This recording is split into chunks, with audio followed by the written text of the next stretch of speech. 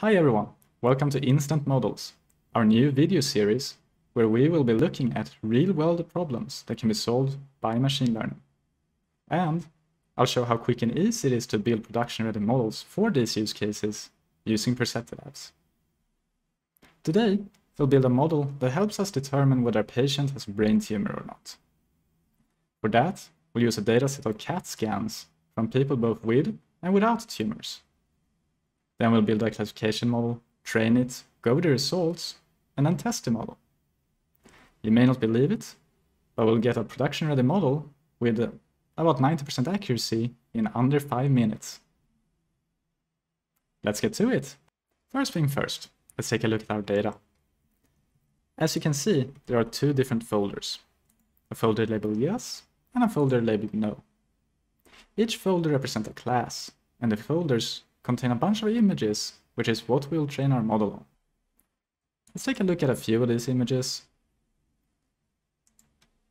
As you can see, it's pretty clear to say which one is which, especially these larger lumps are fairly telling.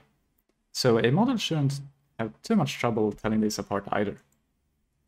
To organize all of this data, I created a CSV file, where each image has a corresponding label, as you can see in here. Now, let's start building a model with it. To start creating a model, we just need to load the data.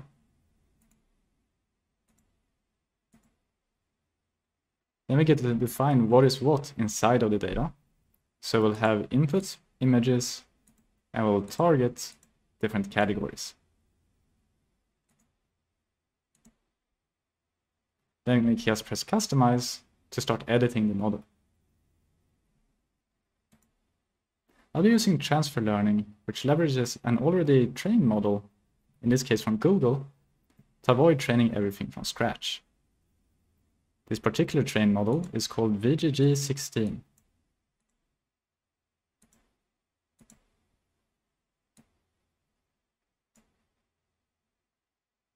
After this, I'll simply add one more layer, which we'll be training from scratch to learn our data.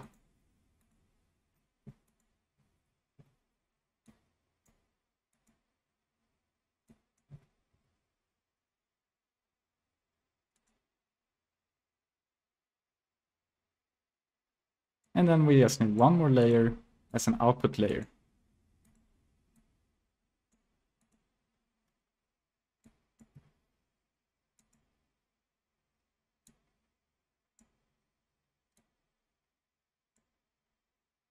When the model is done, we can start training it.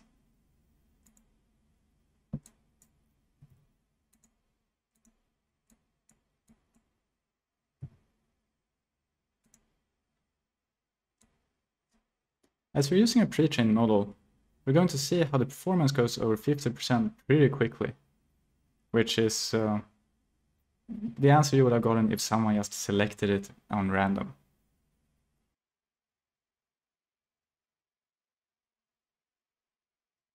After 4 epochs or so, we have a production-ready model which can classify brain tumor with a certainty of over 90%. Even better after the 6 epochs which we ran it through now. Not bad, right? We can also run a test which generates a confusion matrix.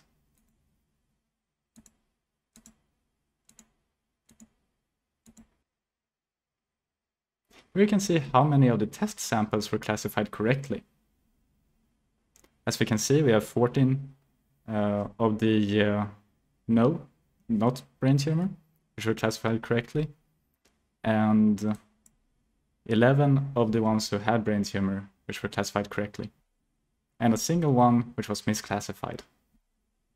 I hope you enjoyed the video and are now excited to try PerceptiLabs. Just a reminder, PerceptiLabs is completely free for developers and is available for download on our website. If you have any issues, visit our forum or reach out to me directly at our Slack channel. You can find all the information, including the dataset we used today, in the description below this video. Please subscribe to our channel and watch more of the instant model videos.